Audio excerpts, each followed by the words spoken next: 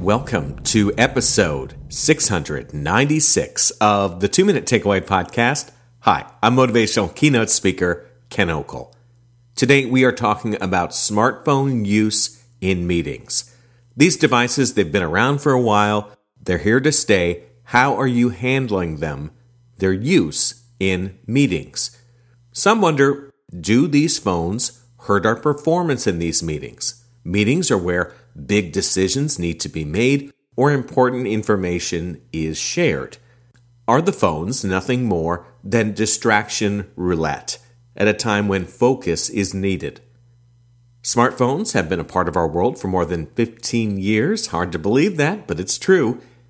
Yet many have never considered how they should be handled at work. Recently, I polled my LinkedIn followers on smartphone use in meetings, and here are the results. Put it down, 36%.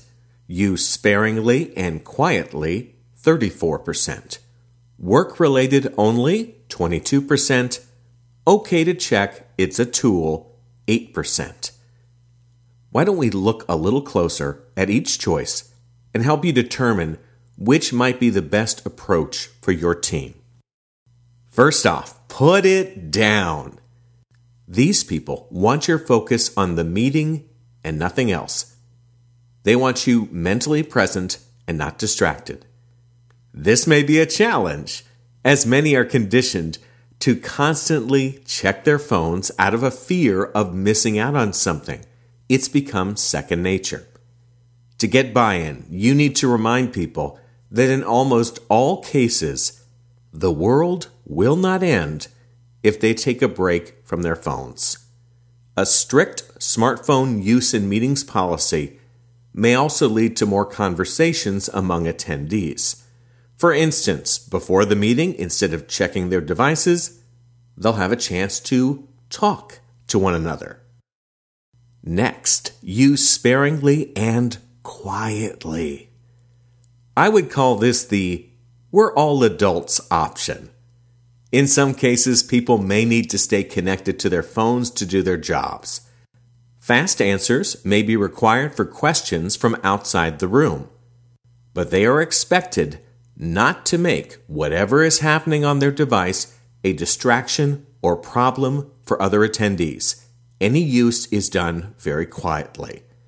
And it's important to remember, when you check your phone, you don't become invisible. People will notice. Let's talk about work-related only. For some, smartphone use blurs the line between work and home life. Family members may share important updates during the 8 to 5 time frame. Or you take a moment to buy something that is unexpectedly on sale.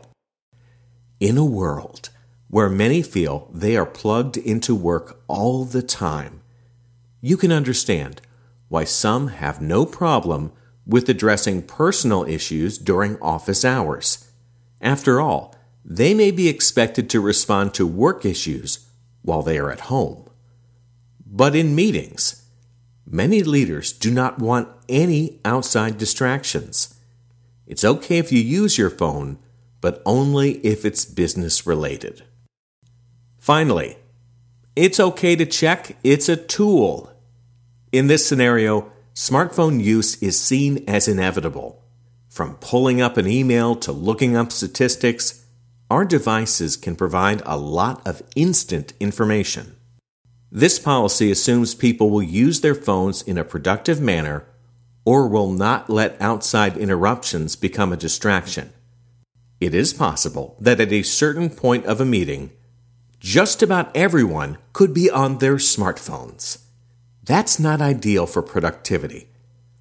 But there is also an acceptance that our devices are too commonplace for any kind of restrictions.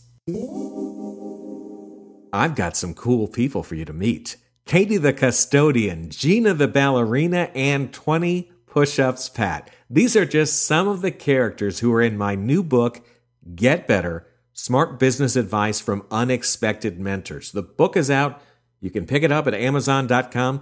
To find out more about the behind-the-scenes story of the book, go to my website, kenokel.com. And while there, you can also watch some clips from my speaking presentations and listen to past episodes of this podcast. Thanks so much for listening. I'm Ken Okel. Get better and take care.